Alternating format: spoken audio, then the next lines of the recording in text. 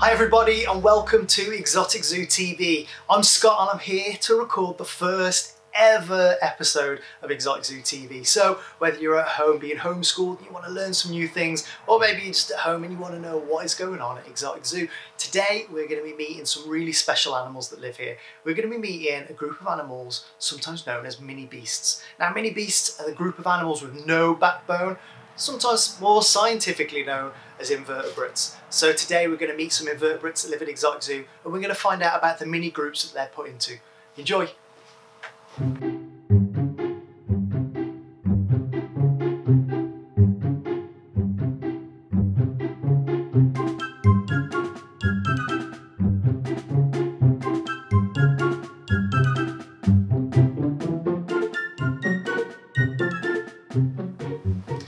So the first animal that we're going to get to meet today, we've really had to shell out for to get on the show.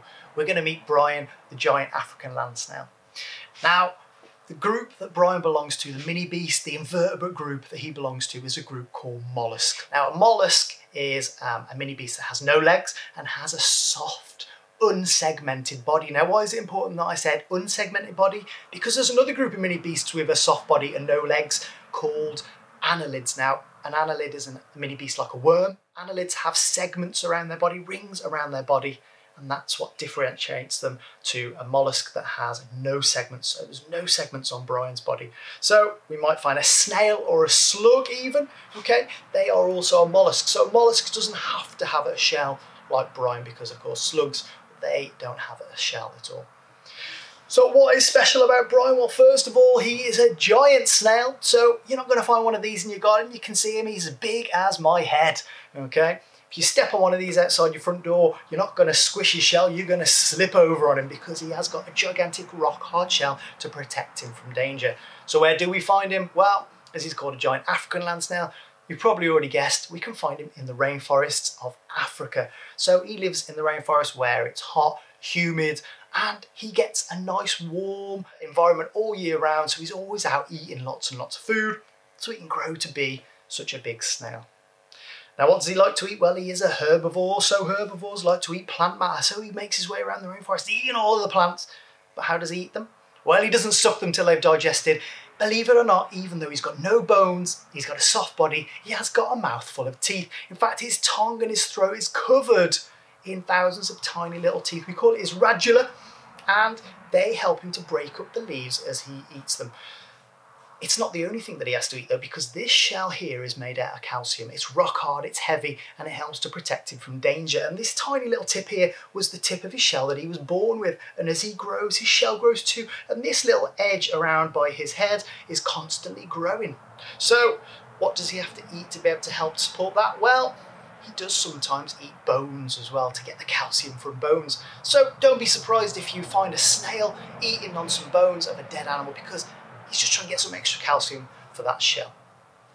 Now you might see today Brian's being very well behaved and very brave because he could be hiding in his shell if he was scared, but he's not. He's sticking his big long body out, he's being very brave. He's not hiding inside today, so you're quite lucky you can see his eyes on top of his head, but also because it's usually quite dark where Brian is, okay, he might come out at night time. He's also got his tentacles on the bottom of his face here that he's using to feel his way around and find his food and find his way around. So our first animal, our first group of mini beasts, a mollusk, a snail, a slug, a soft-bodied mini beast with no segments at all, not like a wiggly worm. What group are they from? Annelids, that's right. Okay, let's meet our next animal.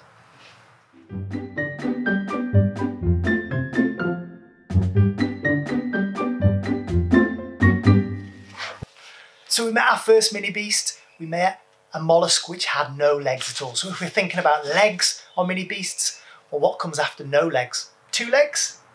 No. Do we get mini beasts with 4 legs? No. So the next amount of legs is 6 legs. So we're talking about the biggest group of mini beasts, and these are called insects. You've heard of insects, right? So let's get out and let's see if we can find ourselves some insects. If you get on the ground and have a look around, even in your back garden, the chances are you might be able to find an insect. And that's because insects are the biggest group of animals in the world. They think that there's probably over 1 million kinds of insects, and that makes up about 80% of all the animals in the world. Just like this Madagascar hissing cockroach that I found.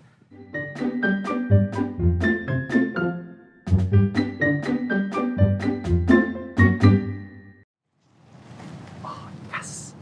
So here we've got a New Guinea stick insect. But what makes an insect fit into its group? Well, first of all, they have 6 jointed legs. All insects have 6 legs.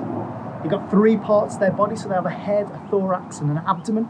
They've got a pair of antennae on the top, which is really important to help them to find their way around and discover the world around them. And they have a hard exoskeleton that covers their body. Really, really hard for this stick insect.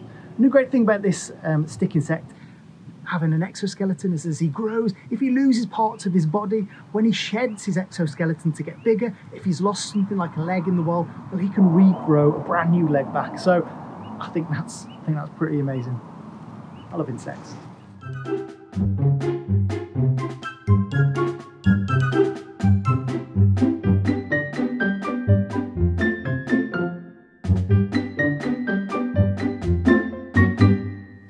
So after our group of insects, we're going to move on to the next set of legs, which is 8 legs, and that is our group of arachnids. So in this group, we've got spiders, scorpions, we've got ticks and mites. And this time, instead of having 3 parts to the body, we've got 2 parts to the body. We've got a cephalothorax and an abdomen. So we're going to have a little look to see if we can find one of my favourite type of arachnids.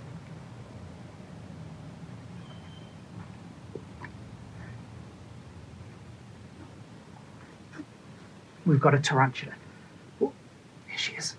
Okay, so this is a Mexican red-kneed tarantula. So we see she's got 8 jointed legs. She's got a hard exoskeleton. She's got her 2 body parts. On the top, she's actually got 8 eyes as well, which is pretty cool. And on her abdomen, she's actually got some irritating hairs she can flick to defend herself from danger as well. So pretty awesome. And then tucked away at the front, probably the bit that people are most scared of with the tarantulas and spiders, is she's got her 2 sharp, shiny fangs, which she uses to, of course, inject venom into the animals she wants to eat for dinner. And now and again, she might even use it to protect herself as well. Same again, just like with some of our other invertebrates, she can shed her skin. So I've actually found close by a skin that she must have shed recently. So this, believe it or not, even though it looks just like her, this is just a skin that she's crawled out of to help her to grow. And same again, if she loses a body part, underneath she can have grown a brand new body part. So just like all creepy crawlies, just like all our mini beasts, I think arachnids are awesome.